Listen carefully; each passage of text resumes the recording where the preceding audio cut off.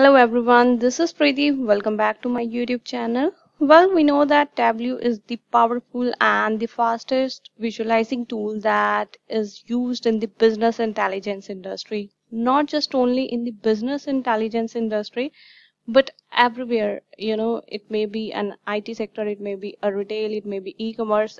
Everywhere people are using Tableau for visualization purpose. So once again, I am back with few of the theoretical interview questions that has been asked to me for Tableau round for different profiles. So let's begin with the very first question. What is cross database join? Well, we know that cross database joins allows to combine data from two different type of databases. Now it can be either database can be either SQL, MySQL, it may be Excel or PDF or maybe text file, any database, any different type of databases you can join with the help of cross database. So the next question is, does cross database join has primary and secondary database too? Like we know that when we do blending and when we do joining, generally during blending we have one primary database, one your data source is acting as a primary database and the another one is acting as a secondary database. So let me just go to here. The answer is no, but let me just show you. Let's just connect to any Excel file. Let's say I'm just going to connect this Excel file. And now to connect any different type of database, we can add a connection here, and let's just connect the text file. So for this text file you can use any text file. So now we have to don't get confused that these colors are different, so they are using, you can see here like in sheet there are multiple connections, but they are using both as the same database, means both the databases, the one is the text file and another one is the Excel file, they both are treated as they were in the same database. Now I hope that this is clear to you that there may be any number of different type of databases in cross database join. They will be treated as they were in the same database. So for an instance here, we have used two connections. One is the text file car files and another one population data, which is an Excel file. So both are treated as one. So if we are performing data blending here, let's say I'm just adding a new connection here and I just want to add any file here. So basically what it will do, now you can see that it has two databases. Fine, so these are different. So one with the blue symbol, blue tick, it will be represented as the primary one and the another one is represented as the secondary one. So why I explained this, because the person can ask you about blending and the person can ask you that either blending has a primary and secondary database. Yes, blending do have primary and secondary databases. Now let's just move to the next question. So the second question is, which is an alternative graph for speedometer? Well, speedometer or gauge graph is one of the most popular chart types. I can say that both the graphs that has been widely used for visualizing achievement rate or growth rate, so how your company is growing. So speedometer, if you guys have seen like speedometer on the Activa or your bike or something, it's somewhat similar to that. So basically people are using for visualizing the growth rate. So what else we can use here? If you are not familiar with speedometer, just go to I can say that go to net, you can search there. So another thing, this bullet graphs, we can use bullet graphs as an alternative for speedometer.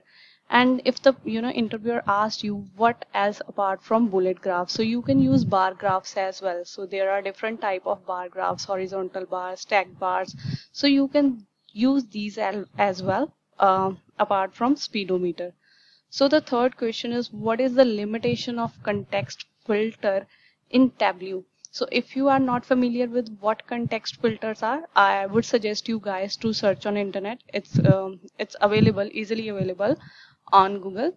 So well, one suggestion, if you have any query like want to search anything, I would suggest you, rather than searching it from here and there, just go to the official documentation. If you go to help.tableau.com and then you will search your query, you will easily get your answer. So this is what I do when I don't have, any idea about any question, or I'm searching for something. I always refer to go to the official documentation, official website. So context filter basically slows down the performance. So how? The interviewer will definitely ask you how they slow down the performance. Basically, whenever we are using context filter, Tableau generates a temporary table. So obviously, whenever you will set context filter, that temporary table needs to be refreshed each and every time whenever we trigger the view.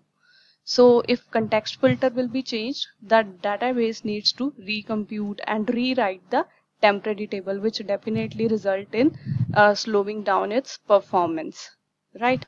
So the next question is, what are tiled and floating in the dashboards? For this, let me just take you to the Tableau. Well, basically tiled and floating, you can see here is a tiled and here is the floating. These both are the layouts present in the dashboard. In case of tiled, items don't overlap, and by default, if someone asks you like which layout is by default present in Tableau, so this is tiled, because in case of tiled, the items don't overlap. The layout that will be adjusted according to the dashboard size. But in case of floating layout, items can be placed on one another. Even this doesn't mean that you can't have a fixed position and size. In case of floating, you can have that. So let's say here is this. So I don't want to use floating. So now this is tiled. But when you see here, it's not like clearly representing. I mean to say that it's not clear, it's not neat and clean, or our visualization is not really that good. So I will change it into floating. So now if you see, so it can overlap. In case of tiled, items don't overlap. And this doesn't mean that you can't have a fixed size or fixed position in case of floating items. Now it is floating, and you can change it order as well. You can set its dimensions as well. So by default, it's tiled.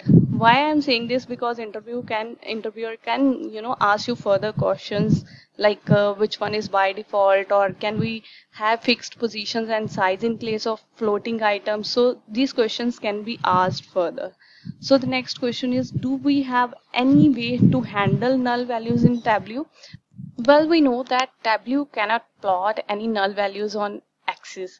So what we can do, so let me just take you to the official Tableau essay before this, and this is the official official site for help for any Tableau help, any topic related to that. If you need any help, you can go here, just help.tableau. And you can type your query. So Tableau, basically we know that it can't plant null values. So for hiding this, there is there is an indicator always. I don't have any right now in my data here. I have already hidden those. So basically like this, you have at the lower right corner of your view, you will have a special indicator here. So once you will click here, right, so you will have an option to handle null values. Apart from that, there are few more things like here there are null values, or you can see here. So here are the null values. So you can just you can just exclude these null values, right? So if you are excluding, now there will be no null value. So you can do that as well. Basically what we are doing by just excluding this, right? If you want to see, there is just, I think there is only one null value here. So this is one. So if I don't want to, I can simply exclude it. So what we are doing, basically we are filtering the things. We are filtering our data, and we can do that by simply adding those values or here. If we are adding it here, so it is not including the null values. We are just simply filtering the data. Another way we can use show data at default position. So basically what it will do, it will replace the null values with the default values. We can do that as well. So there are multiple ways to handle the null values, but mostly people prefer to simply use a special indicator to handle null values. So now the next question is, what are relations in the recent Tableau version, how it works? So relations, you can simply, we know that relations are new default way to combine multiple tables in Tableau. So instead of joins, relations are being used in the recent Tableau versions. Relations are much more dynamic and flexible to combine data from multiple tables. So they tell, how two tables are combined or related with each other on basis of some common fields, but they are not merging the tables together. So the next question is how it works. For this, let me just take you to the Tableau and show how it works. So basically, there is one Excel sheet here. Let me just take another one to show how relation works in Tableau. So from the first sheet we have this data, and I'm just dragging, oh sorry, my bad, I'm just dragging it here. So if you see, it has automatically built one-to-one relation here. So basically relationships also uses joins, but they are automatic. Tableau automatically selects the join type based on the fields means we are going to use in the visualization. So it does that thing automatically. Okay, so it automatically finds the matching fields to define the relation. So if in case if it is not able to determine the matching fields, then you will need to select the relation. So our very next question is, how do relationship differ from join? You can even get it from here. So before that, let me just show you how this can create many to one or one to many relation or many to many. So this is one to one relation. So it automatically finds a matching field between both of these. But let's say I just want to involve this in queries as well. So in that case, there is no, it is not able to find the matching field automatically. So in that case, you need to build a relation. Okay, on which column or on which basis you want to create a relation. So in that case, you have to do that manually. If you see here, so there is no matching field, so you have to edit the relation. So the next question is, how relationship differ from join? We know that it actually, in case of relationships, it does all the join type of work automatically. So it is context aware. We don't need to select the join. While we were using join, we need to select, we want to use left join, right join. So that is not the case with the relationship. So no upfront join type we need to select, and it is much more flexible as compared to joins. So the next question is, what are the different type of actions in the worksheet? Well, there are different type of actions like highlight, go to URL, go to sheet, change parameter, change set values. So you can read about all of this on Tableau official website. So that's all about today's question. If you have any query, any questions, you can write down in the comment section. I'll try to solve it out. And I'll provide the link as well in the description below for these questions. And do subscribe the channel. Please like the video and share with others as well. Thank you so much. Stay tuned. Bye bye.